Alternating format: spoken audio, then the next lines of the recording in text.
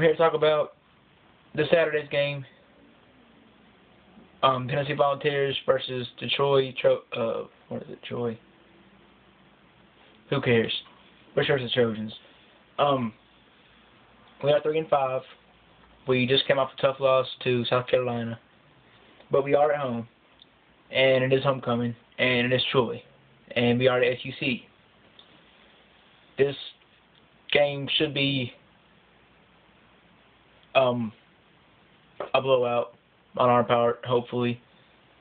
It shouldn't even be close. I think we're upset, pretty pissed off from the South Carolina loss. So I expect us to come out very pumped up and hyped against Troy. It'll be a good rebound game for us before we go to take on Missouri at home on November 10th. It should be an easy win for us. I think if we win this game, which we should, we'll win out the rest of the season. We got another tough game at Vanderbilt, but other than that, and we should win that game pretty good too. So I expect this to be a pretty lopsided victory. I think it'll be close. For those of I'm going to be gone this weekend. I'm not going to be able to watch the game. I'm going to be out in Maryville. But those of you who are going to be watching the game, if y'all have any way of watching it, or if you're going to the game, don't be alarmed if it's close at the end of the first quarter. But it probably will be.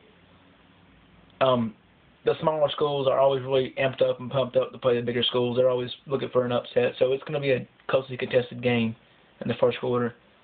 But don't worry, don't panic, because we're the better team, and it's just a matter of time. We're going to pull away eventually. I do realize that Troy is not an FCS team. They are still a Division 1A FBS school, I believe. But we're a lot bigger, a lot stronger, a lot faster than they are, and we're just a better team. So this will be a good win for us, good confidence builder, good rebound game before we take on Missouri. One thing we need to improve on this week, I realize there's not too much we can do before the season's end as far as defense goes, but we can try to work on our secondary a little bit. We get our confidence going a little bit before we take on Missouri in the secondary. Prentice Wagner's got to step up and play like the cornerback he knows he can be.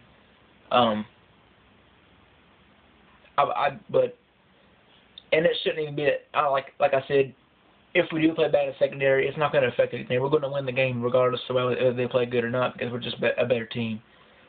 They're going to make plays when they have to make plays. When it comes down to crunch time, they're going to make enough plays, just enough to stop them on defense. But offensively, we're going to get Rajon Neal back from his knee injury. I believe it was a knee injury.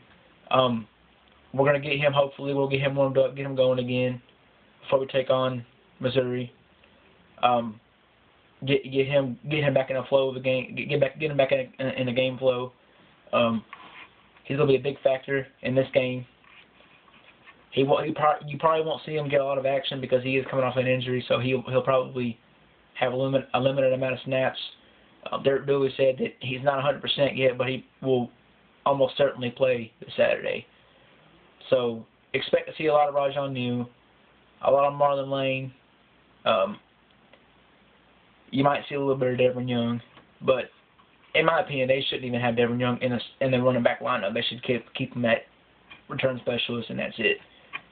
I love Devin Young. He's a great football player, but he's too small to be a running back, especially in the SEC. He's going to get killed out there. They need to keep it between Rajon Neal and Marlon Lane. Both are very talented running backs. But yeah, you'll see Rajon Neal. He'll be back off his injury. So those Tennessee Vols who love to see a good running game, we're going to finally get it back. The rest of the season, when we get back into SEC play, this is a homecoming game. There is expected to be 85,000, I believe, at the game. So it'll be a pretty good attendance rate for a non-conference, dare I say, cupcake game. But Brady's gonna have a good day. Cordero Patterson's gonna do his thing, and let's get this win. Let's go 4-5 and get Dooley, keep him from having a heart attack. I know he's probably about to have a heart attack right now with what they're playing, but everybody's just got to keep their heads up high. You know, the season's not over. Like I said in the other video, all we got to do is win out the rest of the season. We're going to go 7-5. If we just keep our head down straight and play like we should, we will finish out the season and get a good bowl bid. Hopefully win that bowl game, go 8-5, and Billy will be back. So that's all I got. Hope you guys enjoy the game this Saturday. Once again, I won't be able to watch it. I'll be out of town in Maryville, but I will be keeping track of it. So go Rocky Top, go Vols, and good luck to the Volunteers this Saturday.